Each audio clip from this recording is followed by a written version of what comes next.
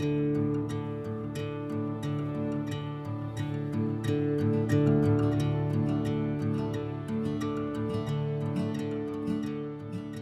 Neighbourhood programme is a project in freedom from torture. It supports the rehabilitation and integration of survivors of tortures. UEFA got in contact with us about getting refugees into football.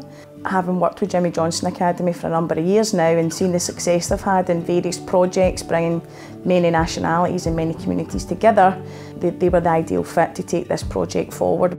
The first session was a bit kind of chaotic, as you can imagine. We've got 13 different nationalities, obviously different languages. At the end of the day, the guys just want to play football.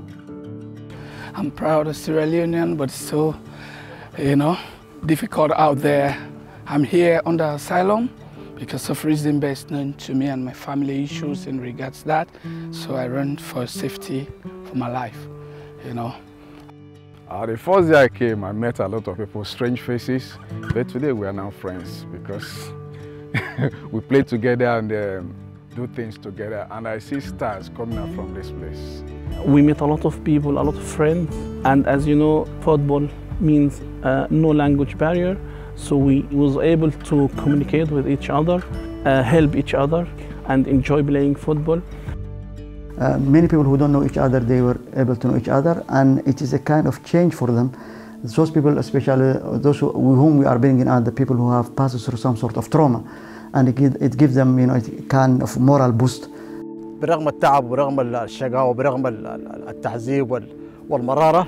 Although he suffered from torture and tiredness and sadness from what happened to him, فنحن الآن بين يديكم سعيدين جدا ومبسوطين ومرتاحين وخاصة برنامج الأخ جيمس. We are in your hands, feel safe and with happiness, especially with Jimmy.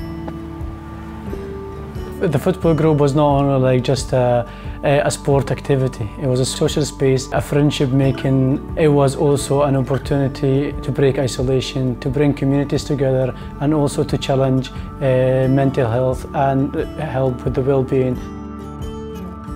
Since I'm here, I think the pressure have lifted up my head and all those things, so I'm doing well. لما بديت أحضر معه في هذه البرامج شعرت براحة كبيرة جدا. When he attended this program, he feels happy and with rest and safety. خصوصا أنا مر في مرحلة من التعذيب في بلادي. Especially he was tortured by authorities in his country. بس الآن بديت أحس أنه أتداخل، بديت أعرف أشخاص كثير وأشعر براحة نفسية خصوصا جوني. But nowadays he feels safe and he met a lot of friends, especially Jimmy, and he is very happy with meeting these people.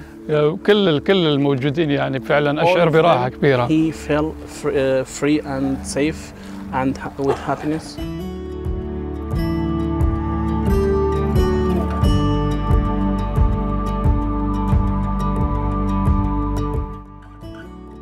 It's been absolutely fantastic for everybody involved. I think overall they've done a magnificent job, and even been able to play together and interacting the different nationalities all coming together to represent Jimmy Johnston's community programme with freedom from torture.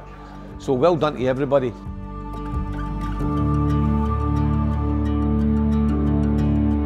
Jimmy Johnstone!